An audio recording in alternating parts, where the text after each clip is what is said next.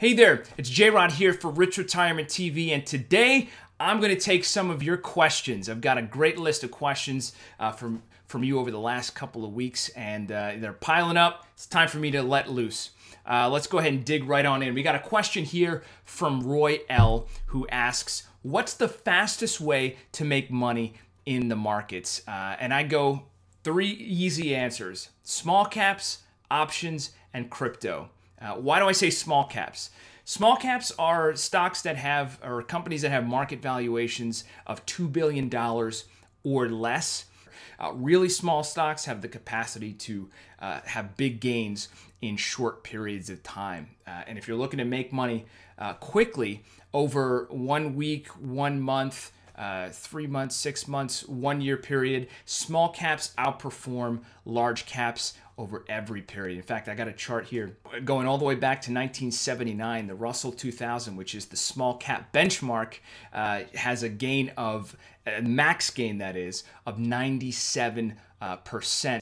Options are great. They're more complicated than just buying or selling stocks, but options give you the ability to turn any large cap stock into a small cap stock. I mean, you can get options out on, say Facebook or something for, $10 or less, depending on, where your strike price is, what your expiration is, all that stuff. You haven't noticed, I don't like expensive stocks.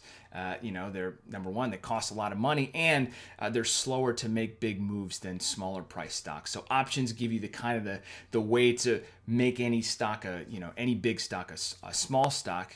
You get volatility. They are more speculative. Small caps and options are more speculative than, say, your large cap stocks. However, they give you more movement. And if you're feeling really spry, cryptocurrency also offers you a really great way to earn big returns quickly. In a sense, cryptocurrency is even more complicated than options. It requires you to have a different type of account. They trade 24 hours a day. There's some that have gained 100%, 200, 300% in a single day. So if you're looking to make money quickly, crypto is a great way to do it. But again, all 3 of these types of investments, small caps, options, cryptocurrency, they are very speculative. But a little bit of risk capital thrown into these areas could pay off big in the short term. All right, next question. How is Biden's inflation going to affect my retirement savings? This question comes from John F. Great question, John. Well, inflation is going to affect your savings in 2 ways, right? So inflation tends to put pressure on stock and bond prices. So in periods of rising inflation, you might see stocks underperform relative to other periods in history. So we may not see going forward those 10% plus annual return years for stocks that we've seen, say, over the last 10 years or so in periods of low inflation or even deflation.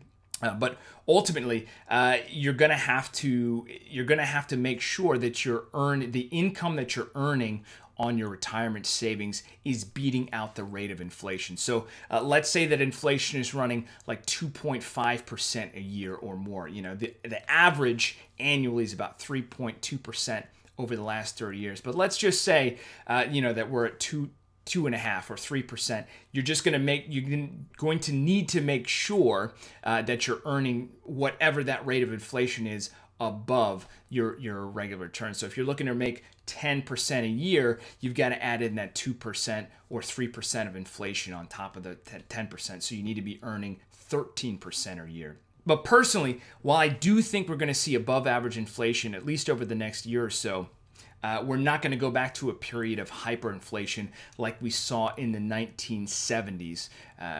We may even go back to a period of say, disinflation, where prices are going down over time. Ultimately, whatever the rate of inflation is, you just need to make sure that you're earning that on top of the returns that you're targeting in any given year. All right, so next question. Do you think that Afghanistan is going to have an effect on stocks? This one comes from Jackson. Hey there, Jackson. Thank you for this great question. I do think that in the short term, maybe we see an effect on stocks. I mean, we saw, this week that I'm filming this was the week that Kabul fell.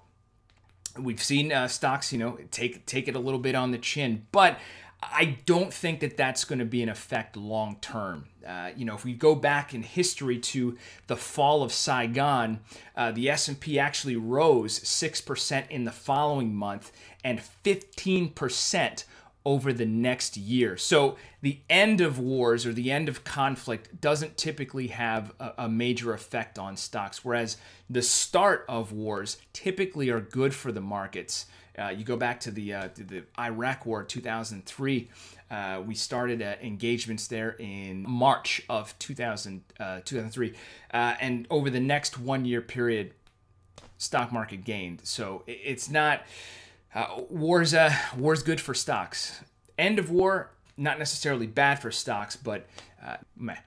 But I do like to use the VIX, which is a measure of protective put options on the S&P 500 as a fear gauge. And right now, despite the hectic headlines, it's way below the long-term average at 20. In fact, it's sitting right now below its level at the start of the pandemic. So what we're looking at right now, COVID, the Delta variant, what we're seeing in Afghanistan, which is a tragedy, but it's not having a material effect on investors. And I don't expect to see a long-term effect of Afghanistan on the markets.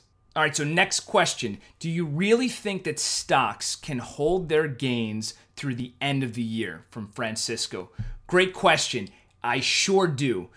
You take a look at, just the data that we've seen over the last, several months. Unemployment continues to fall. Earnings are great. In fact, we had a blockbuster earnings season.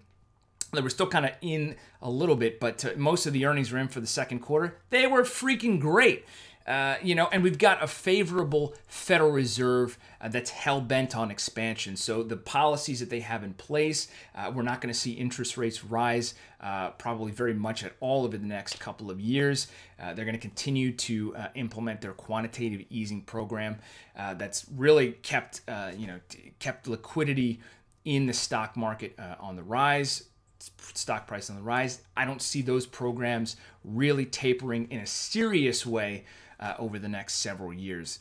But more than anything, I think that history is pointing to big year-end gains. I actually use a correlation technique that was pioneered by billionaire hedge fund master Paul Tudor Jones that quietly helped him make billions during the 1987 stock market crash. And right now, 2021 is looking like three of the market's best looking years. 1954, 1995, and 1958.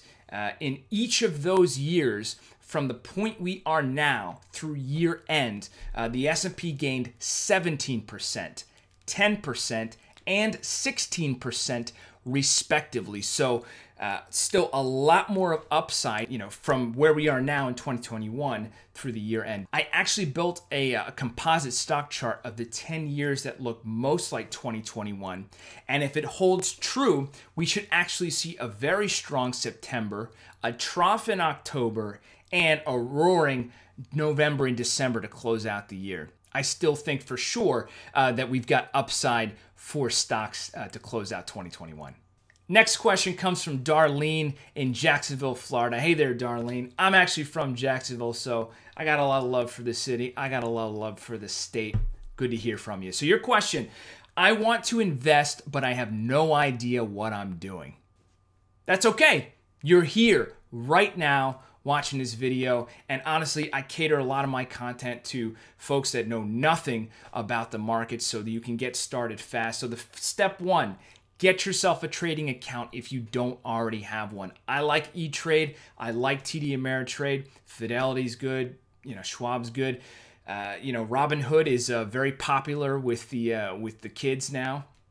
But there's a lot of great commission-free brokerage accounts that you can open up and start trading immediately. I'd say get in there, take a look. I mean, I like I said, I love E-Trade. They have a fantastic paper trading platform that looks identical to their actual trading platform, and I do a lot of demo videos in there to show you how easy it is to make trades. I love that platform, but again, any of these platforms are great. The most important thing is that you get in there and you start trading. Once you've got yourself an account, keep watching the videos here. I do, my Stocks at Rock column every single week, where I highlight a stock pick, a breakout stock that I really like for the week. Zach Scheit, my colleague, also does fantastic videos on not only stock recommendations that he likes, but also really hard-hitting market commentary. And in case you didn't know, Zach's a former hedge fund manager, so he knows not just stocks, but he knows how to manage money. He's managed money for really wealthy clients, so he's got another really good realm of content that he's bringing in.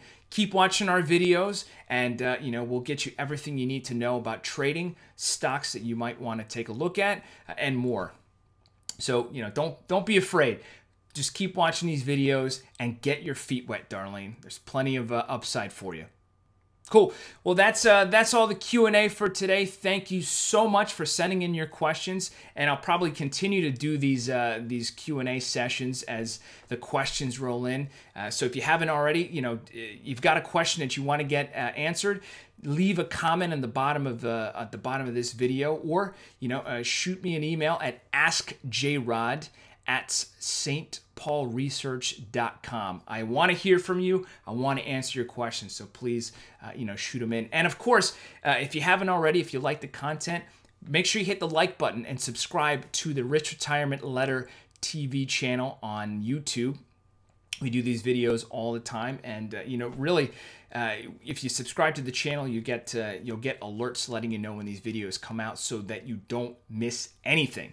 So thanks so much for watching today's video. Again, for Rich Retirement TV, I'm J-Rod, and I'll see you next time.